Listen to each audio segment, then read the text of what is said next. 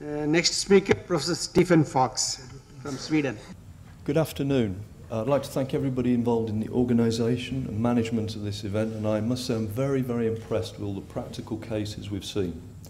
What we've seen is people with imagination, then they've had the courage to take the first steps to do something, and the determination to take it as far as they have.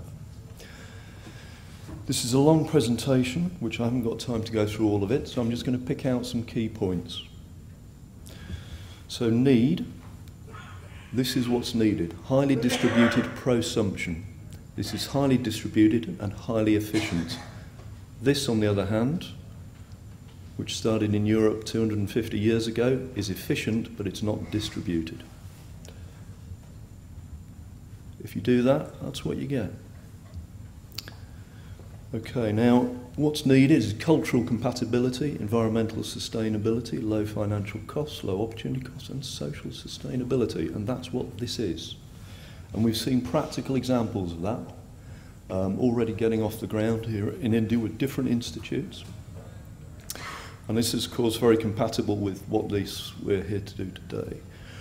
Now, solutions. The last gentleman, he talked about a mobile gem processing. Good news.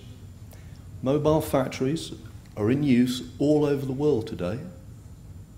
They're used in what are considered to be exceptional cases, and they're considered to be exceptional cases because of the fixation of the world on fixed industrial production, right? Which is based on a paradigm that started in northwestern Europe 250 years ago.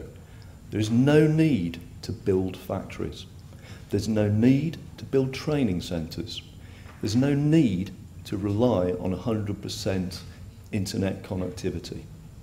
You can go mobile. Factories are as mobile apps in a production system. This isn't speculative. This isn't conceptual. This is real. Mobile factories are in use all over the world today. In Afghanistan, Uganda, Vietnam, Finland, Russia, the USA, Canada, all over the world. Okay.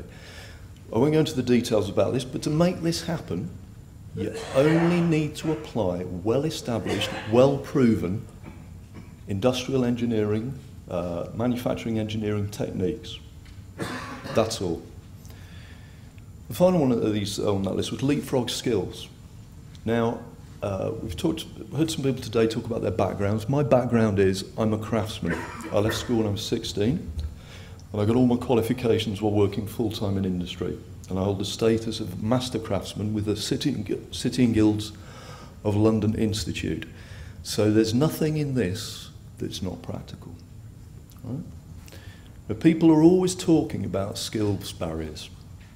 Skills barrier, you can train people in a week to achieve world-class productivity and quality with a movable factory. Again, this isn't a concept, this isn't speculative, this is a fact. This is an open source symbol system for designing production systems based on movable, mobile factories and other types of leapfrog facilities. If anybody wants this, if you go on the link there, you can see the current working document of this, and anybody's interested, I can post you out the physical sets and the digital form, and you can get, it's primarily the use of pictograms, but there are some words there and they can be just translated into local languages. But the idea of this is people don't have to be literate to use it. Okay, this presents a grammar and a vocabulary for ordinary people to participate in the planning of regional production systems around their villages.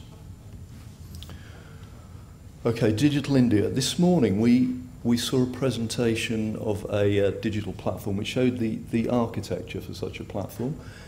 I won't go through this now, but on these slides there's the visual interface for such a platform.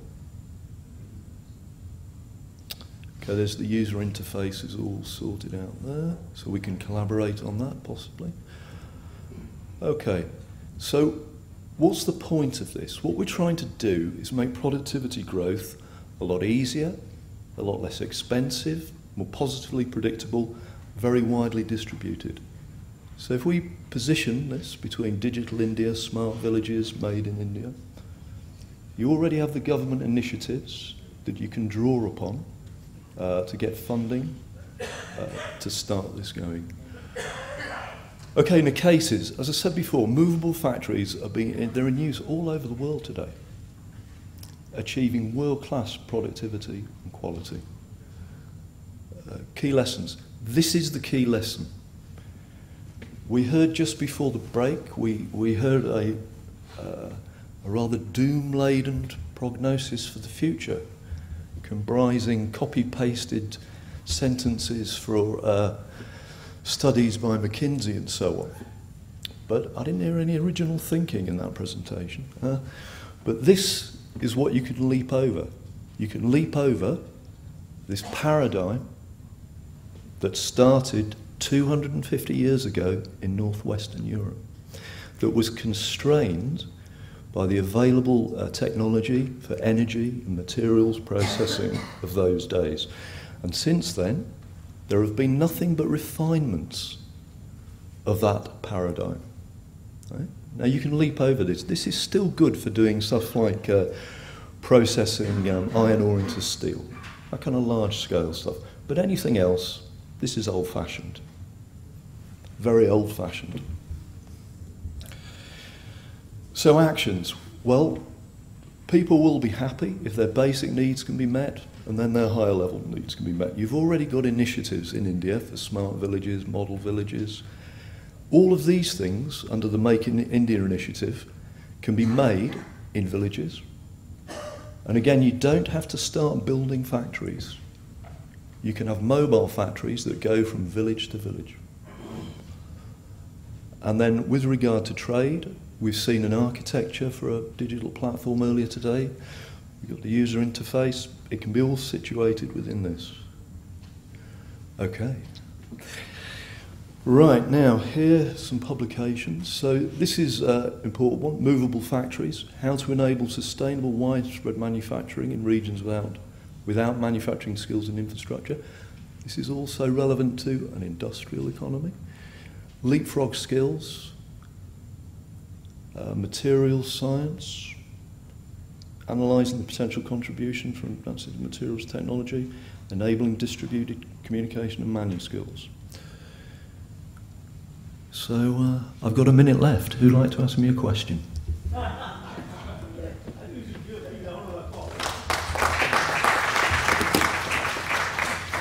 So if there's anything I've seen all the fine work being done in these institutes that you have here. If there's anything I can do to contribute or to assist, please just email me.